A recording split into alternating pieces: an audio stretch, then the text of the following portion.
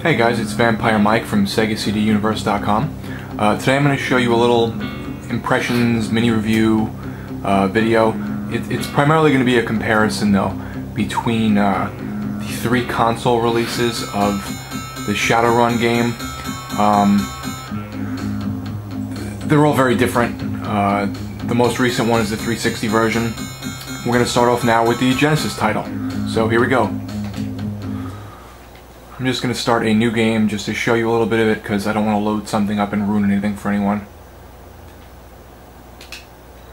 Okay, so right off the bat you get a samurai, a decker, which is like a hacker, and a shaman. Let's go with the samurai. So if you don't really know what Shadowrun is, it's Blade Runner meets Dungeons and Dragons. So it's the future. Magic has been reintroduced, or has come back into the world in the future, but it's like, you know, people have modifications and robot parts and hacking into systems like the Matrix and logging in and, you know, stealing data from one another and doing runs for big corporations to murder people and steal things from one another. So it's a mix between 2 very different universes that worked out really well. It started off as a pen and paper RPG, and then it went into a trading card game, a Genesis game, a Super Nintendo game, a 360 title in the past couple of years, and I'll go more into at the end of the video what else they're doing in terms of with the license or with the name. Okay, so this is you. So wave this to there we go. So this game has some speech in it. It's, you know, not speech in terms of you won't hear any speech, but it's a role-playing game. It's top-down. It has a lot more action, I would say, than the Super Nintendo version, or well, maybe not action, but it seems more action-oriented. Okay, so the beginning of this game, you're looking to pick up your brother's stuff because he got killed, and the hotel manager is telling you that you owe him money for the room and you can't pick up the stuff until you pay for it. So I would say the Super Nintendo title has more atmosphere, while this game I think is kind of a less linear. You have to follow a path to do the main story, but the you can kind of do what you want when you want, grind a little bit, upgrade characters, get new people in your party. You could do that stuff in the Super Nintendo version, but you kind of have to follow the straight and narrow with that one. With this one, you can go around and do what you want a little more, and I think there's a little more customization in that regard. But the Super Nintendo one's excellent as well, and I'll show you that one next. So let's kick this off a little bit.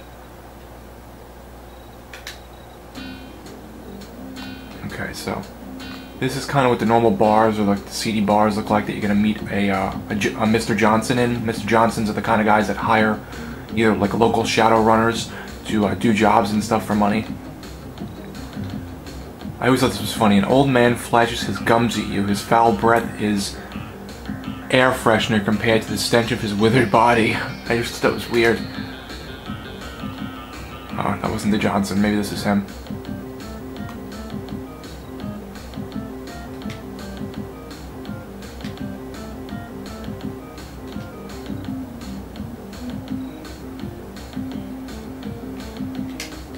So this is one of the guys you can hire.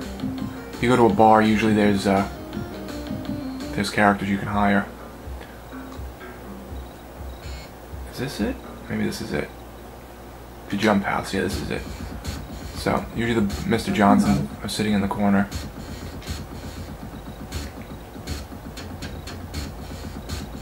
So sometimes it's picking something up and delivering it safely. Sometimes it's killing someone. The story gets really in depth, and there's a lot of little twists and turns.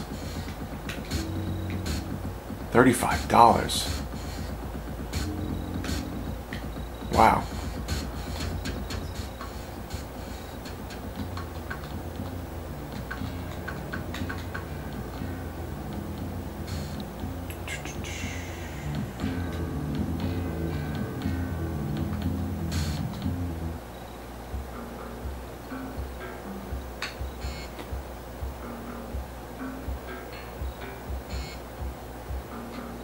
don't think I have money on me, but...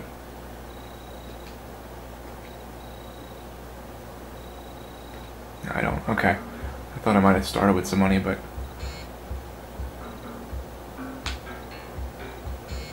So now you can go into here, you can switch weapons, you get magic later on to heal and do, you know, if you're a shaman more so, but I think every character kind of has a little bit of everything. You can do spells and shoot fireballs and shit. Cyberware is when you implant things into your body, like you can get like Wolverine claws, you can get thermal implants to have like armor inside you. You can upgrade your attributes and skills when you get karma. Karma is like the experience points of the game. And let's clip, so that's just bullets. Let's see what else. You know, you can switch what items you have on you and all that. And there's a pocket secretary which you can save and check what you have to do. So go to the Hollywood Correctional Facilities in the Redmond Barrens. A contact will give you a package. Take it to the Weapon Emporium in Redmond. You'll be paid upon safe delivery. Okay. So let's go to the Redmond Barrens first. The way to get around in this game is you have to use a cab.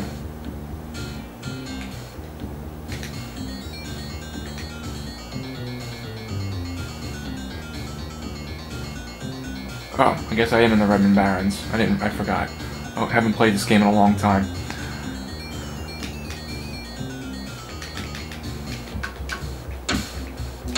Now these guys are following me. Oh, I died. Okay.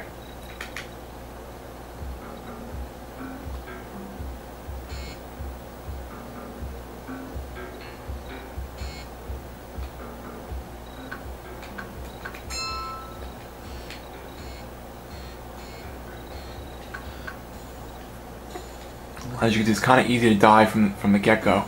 You have to, you know, really build up your character. I don't remember where the correction facility is. I picked up something there. I don't think this is it. This is like someone's hangout. No.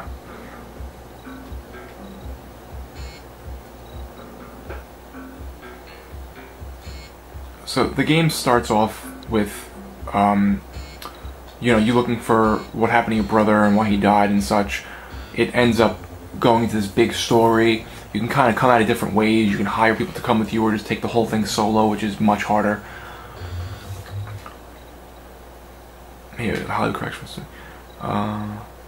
He hands you a package and he walks away. Okay. So now we have to go. Sorry about the camera blurring. I can't really control that.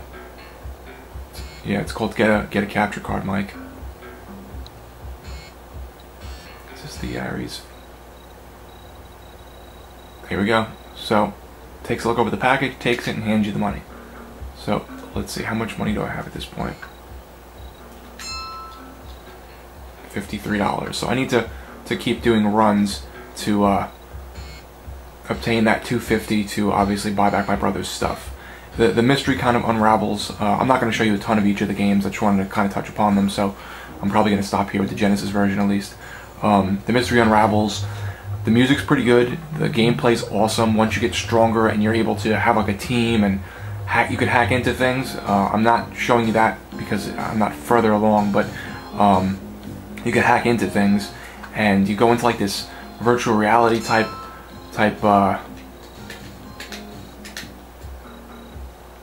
actually, wait. Oh, here we go. Okay, so this is me loading one of my games up with one of my teams. You can switch characters, and each person, you know, has different attributes and better skills. This is probably near the end of the game, or I would say might be the last level. Different things, you know, implement or change different stuff in the game. So if you call a taxi, I think I'm part of this gang that runs the taxi business. So it's free because I'm part of the gang that runs the cabs. So there's little like things like that that really put variation into the game.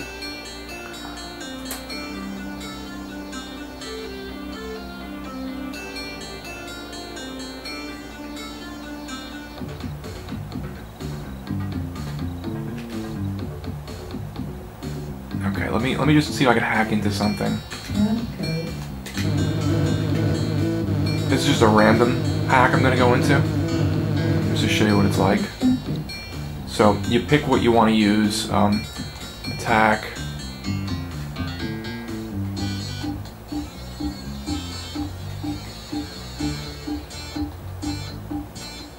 Okay. So this is what now the Matrix in the Genesis version is actually much better than the Super Nintendo one. This one has some depth to it, and it's actually like a mini game almost. But a really good mini game. The Super Nintendo one is more of a minesweeper. Like you have to pick out where you want to step and where you don't want to step, and see how many like bombs or they're called black ices or ices, as you see in the corner, ices are around you. So the Genesis version is much better than the Matrix. I think overall the atmosphere is better in the Super Nintendo one. Probably the graphics a little bit too, but the Genesis one was a little more accessible and fun, and not as, I would say, not as difficult. So you're gonna want to attack the ice, and then you log into the system, and now you pick where you want to go. There's only one place to go right now, but there's different skills you can put in your cyber deck to use while you're fighting these different ices and viruses in the system to gather data and stuff, and then you can sell the data, or sometimes Johnson will put you on a run to capture data, and you get paid for it. So you can also, I think, get hurt or die if you die in the Matrix. So this is before the movie came out. So this was a so you download this file and now you can go sell it. So that's I just wanted to touch upon the Genesis version a little bit and show you what it was like. It's a great game. I'm not doing it justice. If you haven't played it, definitely check it out. Both versions are great in their own way. This one's more of a top-down shooter with RPG elements. The Super Nintendo one, here we go. I'm going to show you right now. It's a more of a point-and-click game, but there is shooting involved.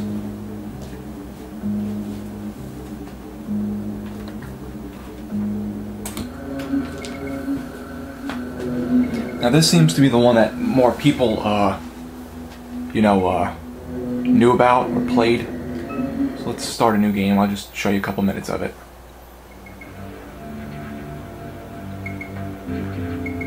I'm gonna say this one has a little more charm to it. The music's really good. I don't know if that's because of the FX chip being better in the Super Nintendo. This was the one I played first that I had said in my last video. A neighbor of mine had given me a copy before he moved.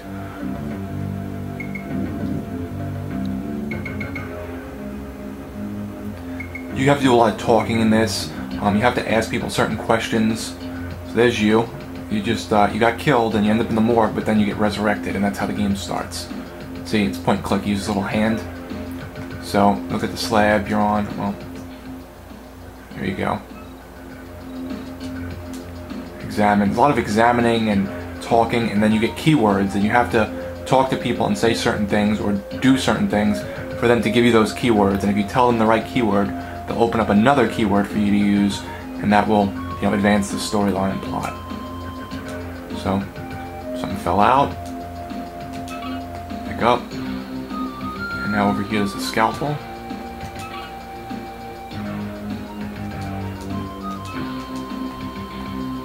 Is there anything in this one?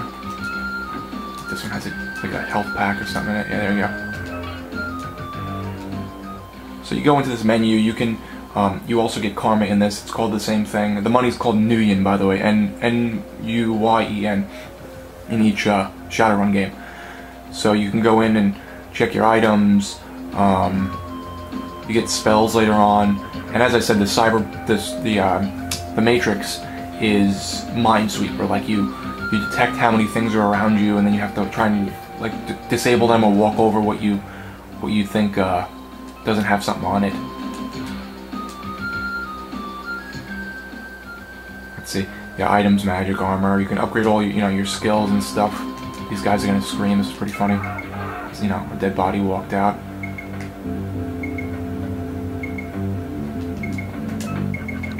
And it's kind of creepy. When I was about like 11 or 10 and I played this, I thought the atmosphere was great.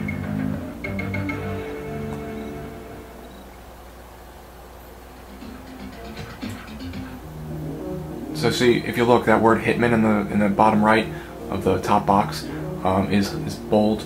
That's a keyword that you need to. They want you dead, blah blah blah. Sometimes they'll open more conversations, sometimes they'll just keep repeating themselves. So if you follow this guy,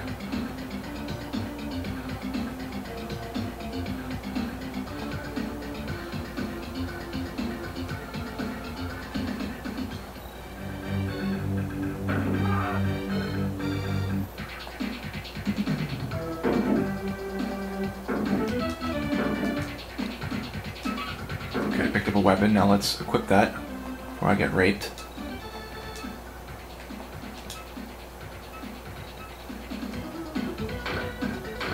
You don't run out of bullets, which is good.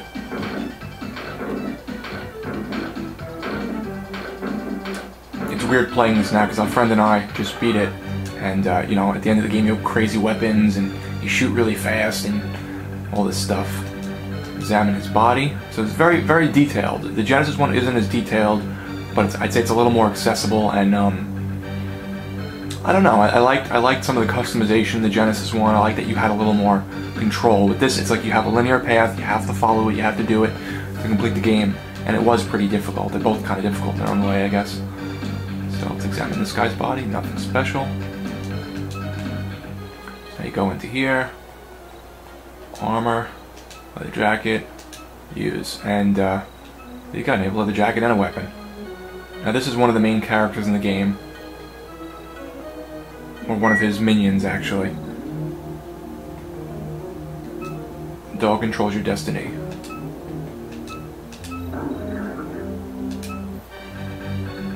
So yeah, you have to find out who killed you. Why did it hit out on you? It becomes this much bigger plot. You talk to all different types of people. You can hire people to come with you. I would say they're probably not as... people just randomly shoot at you while you're walking down the street. I would say they're not as useful in this, maybe, as the Genesis version, but...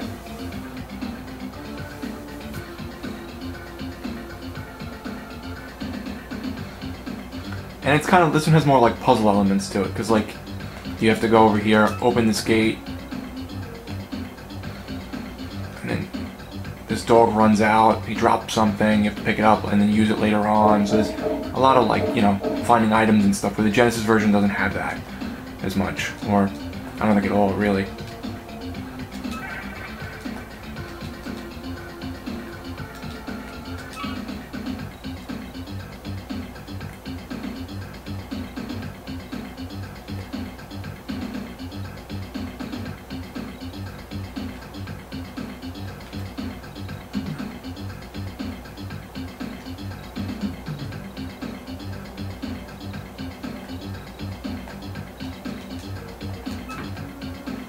Some bad guys in here. Let's see if I can kill them.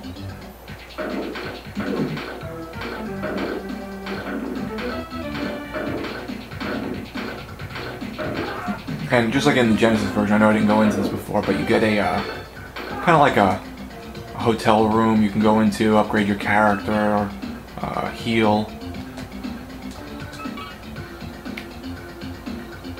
There's always been the argument of what game is more truthful to the pen and paper roots. Door is locked. I thought I had a... You get a key. I know you get a key at one point. I forget where you have to go. I haven't played this in so long. But you get a key and you go into your apartment and the game kind of kicks off. So I just wanted to show you a little bit of that Super Nintendo version. And now I'm going to show you the 360 title. Okay, so here's the 360 version of Shadowrun. You have a choice between elf, human, troll, and dwarf. Each of them have different abilities. Health is higher, essence is higher for magic. They run quicker, their strength is harder, you know, or better. You start off with a little more money with the human, but he's all around, you know, he's an all-around character, while this guy's faster but dies quicker, that type of stuff. I'm a fan of the troll, so let's pick the troll.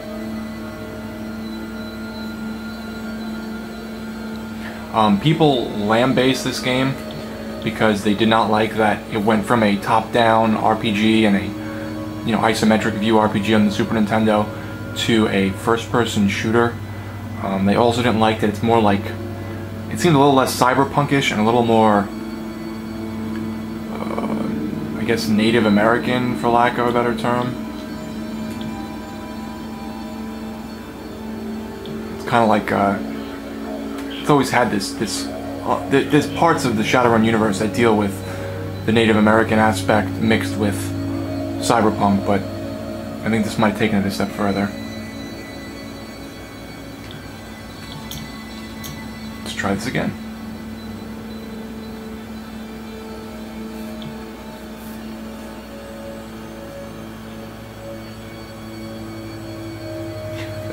That being said, even though this game got lambasted, I think it still holds up. My friends and I loved this game. We still do. This is the first-person shooter that, like, did it for us on the 360. We're not Call of Duty fans or military shooter fans, so this really was great, and it still is. We still play it all the time. My friend even bought the PC version because this is one of the few 360 titles that is cross-platform, so you're able to play this on PC and Xbox together and talk to one another. So, at the main menu you can buy tech for your character to do different things. Let's get some magic going.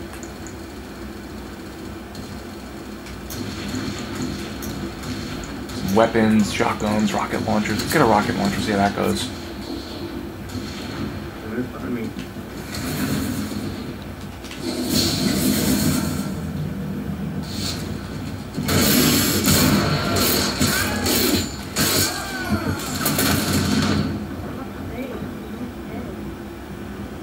So, I died already. So now your body stays there. Let's show you a little bit of the gameplay from other people. Your body stays there until someone resurrects you. You can go on the mic and start screaming, or you can push the D-pad up or whatever, and it'll tell people what you need. Like right now I'm pushing up and saying I need a res. So I'm on the blue team, so anyone in red is my enemy. There's different game modes. There's death matches. There's like a capture the flag where you have to collect that artifact that you see down there. You can see it.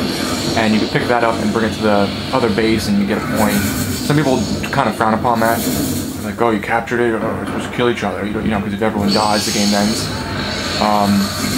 Actually, this guy has a glider, so he flies around. I'm dead on the floor. So if they destroy your body and start smacking it and shooting it and shit, then it disappears and then you can't get resurrected. But there's all kinds of spells. There's resurrection. You could summon like these like fiery demon things that are very slow but very strong.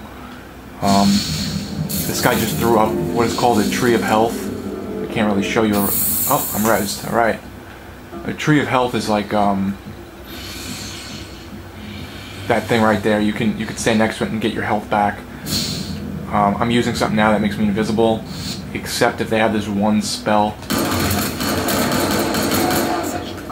You can also push up or the D-pad or whatever to alert people as to what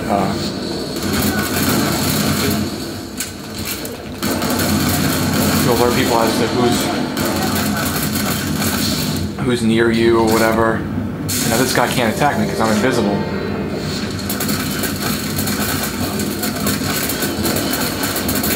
Died. So that's it. Once you die twice, your body's gone. There's definitely an element of strategy. You definitely need teamwork. I would say you definitely need, you know, an elf who's better with the magic, and you need a troll who's more of like a tank with like miniguns and shit. The humans, like I said, are all around. The elves heal quicker. Like if you stay still, the elves will heal themselves. While I think no one else does that. The dwarves can't get headshots done to them. I don't understand that, but they can. If you shoot them in the head, it doesn't work right away. You have to shoot them a couple times where everyone else gets headshot once. So there's little elements of strategy. There's one of those minions I was talking about before that you can resurrect to help you kill people. There's definitely a lot of strategy to it. People just hated it. I guess they expected an RPG, like a Fallout type RPG with the Shadowrun universe, and instead they got a first-person shooter. And in a time where first-person shooters have been done to death, people are just disappointed. But it's a great game. Don't let it, you know, dissuade you. It's a It's like $5. You can pick this up at GameStop for like $5. And it still has a good community. I mean, yeah, there's only 3 games or something going on right now, but it's still a big community. And there's always people playing. I've never once been into a game where no one's playing. Let's go to tech. Let's do Smart Link. Smart Link helps you aim better, I think does more damage.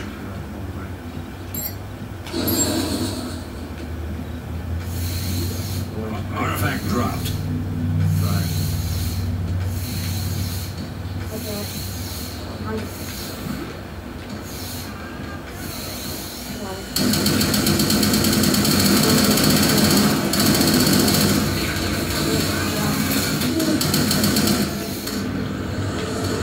Threw a spell and resurrected that guy.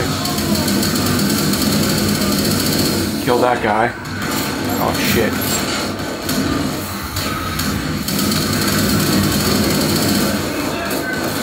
So as you see, it's awesome. I mean, you really got to work together and back each other up, throw up trees of health, and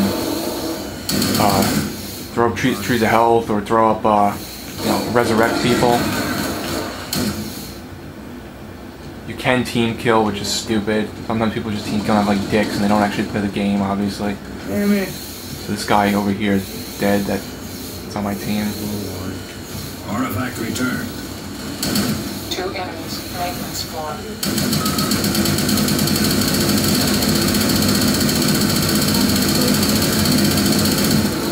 You can also disappear and reappear and stuff, and go through walls and stuff.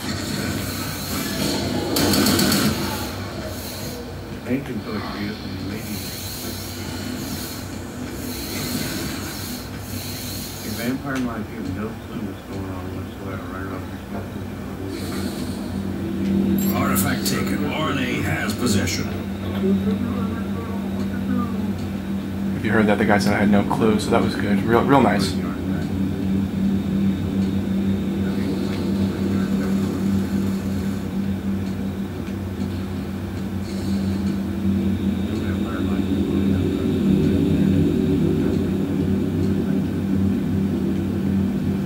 I have no clue. I've probably been playing this game since release.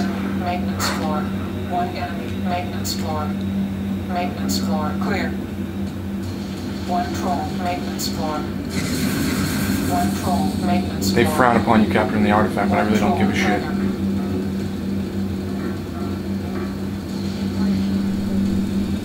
RNA scores.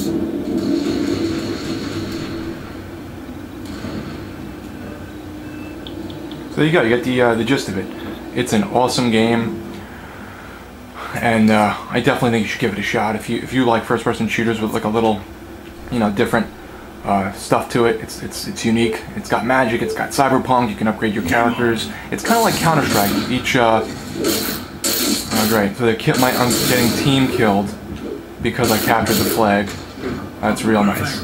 So see, that's the only thing. You always get these people that think they, since it's in the game and they don't like it, that you're doing something they don't like, they'll kill you. So that's pretty stupid. But either way, the game's really good. Don't let that retard dissuade you. Okay, well, that's it. It's Vampire Mike from SegaCDUniverse.com. Oh wait, actually, I wanted to tell you guys something else. I just remembered.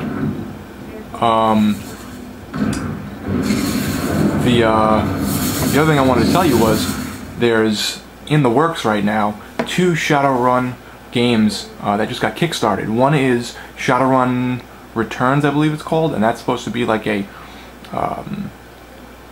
RPG, like I think almost like an open world RPG, sort of like I guess like the Fallout games, but like newer and stuff.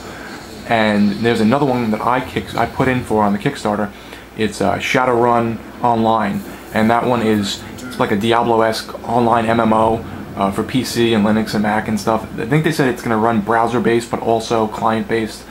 That looks really cool from the little tech demos and stuff I've seen. So if you like the universe, there's new stuff rolling out, and there's old stuff too if you want to play the pen and paper game. So thanks for checking it out, and it's Vampire Mike from SegaCDUniverse.com. I hope you liked the stuff I showed you, and I opened your eyes to some new things. Be good, guys.